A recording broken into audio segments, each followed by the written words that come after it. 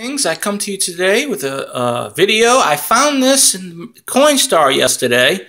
It is a Mercury Dime. It appears to be 1917.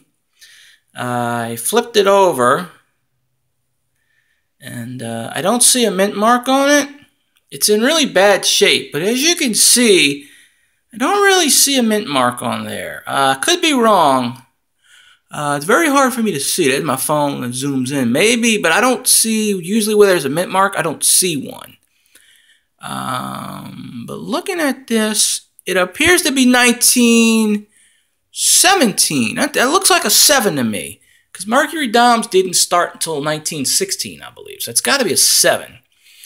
So pretty cool that you can still find old coins in a Coinstar machine, folks.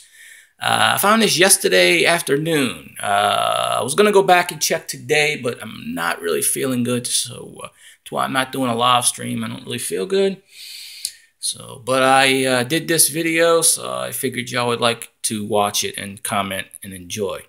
So, thank you very much for watching this Mercury Dime video. Please like, comment, subscribe, all that good jazz. And I hope the lighting's a little bit better, because if you can't see this, you're blind. All right, y'all have a good one.